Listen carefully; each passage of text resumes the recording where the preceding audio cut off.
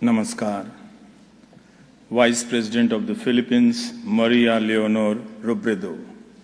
Former President Fidel V. Ramos, trustees of the Ramon Magsaysay Award Foundation, distinguished guests, members of the Magsaysay family, fellow awardees, ladies and gentlemen.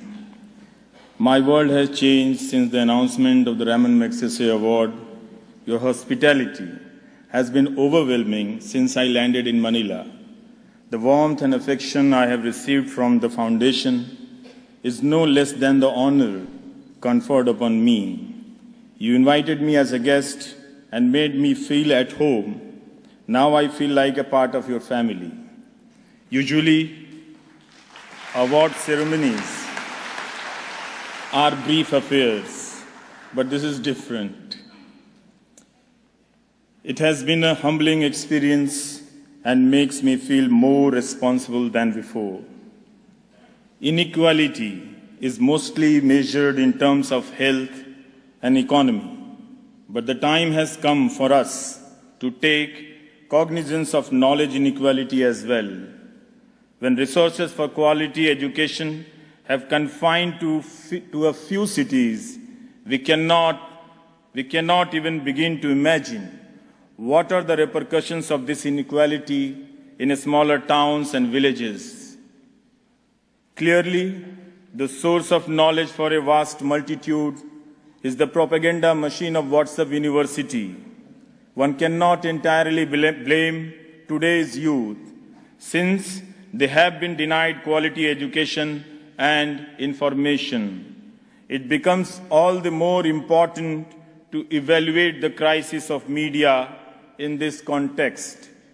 If media too begins to function like the WhatsApp University with fake news and fake knowledge, what then would be the consequences for society?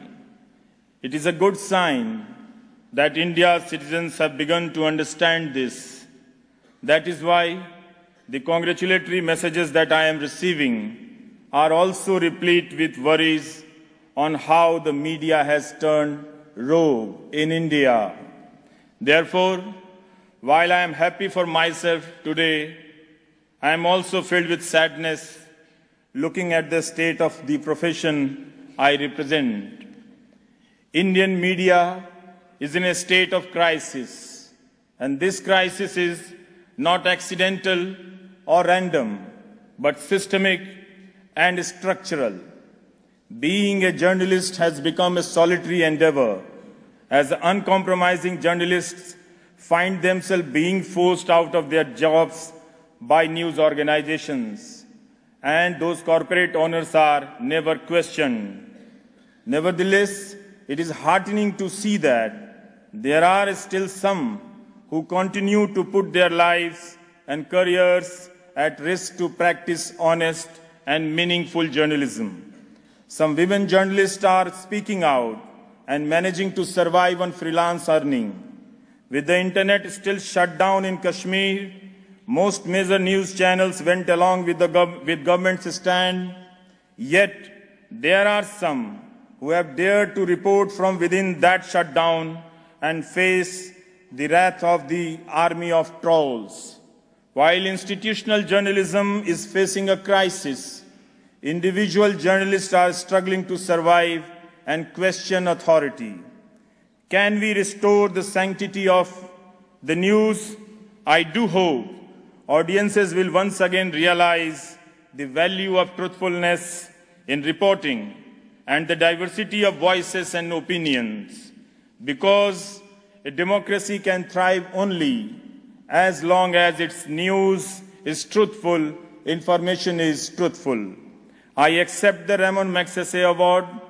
I accept it on behalf of all those readers and viewers who continue to live in areas of knowledge inequality, but have a thirst for good and truthful information and knowledge. Many young journalists realize this challenge. I am confident that in times to come, they will be able to restore the meaning of true journalism. It is possible that they may lose the battle, but sometime resistance is not a matter of choice. Not all battles are fought for victory. Some are fought for simply to tell the world that someone was there on the battlefield. I accept this award on behalf of all such journalists, and I thank my millions of viewers of NDTV. I thank my wife, life partner Noena, my two lovely daughters, Tanima, Tanisha, and childhood friend Anurag. Once again, I thank the Ramon Magsaysay Award Foundation. Jai Hind.